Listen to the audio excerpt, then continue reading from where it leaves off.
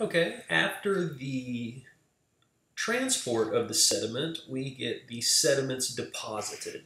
So deposition simply means that the sediments are no longer in the fluid, in the ice or the water or the wind, or in a chemical case, they precipitate out of the fluid if they're dissolved. In the case we're going to talk about today, in detrital rocks, this lecture, they are laid down into sedimentary layers. Very similar to this top picture you see, where we have layers that you can see are different colors, and they've been laid down in this hill. After that, after those layers are there, we've had further erosion around it to expose the edges of those layers so we can see them.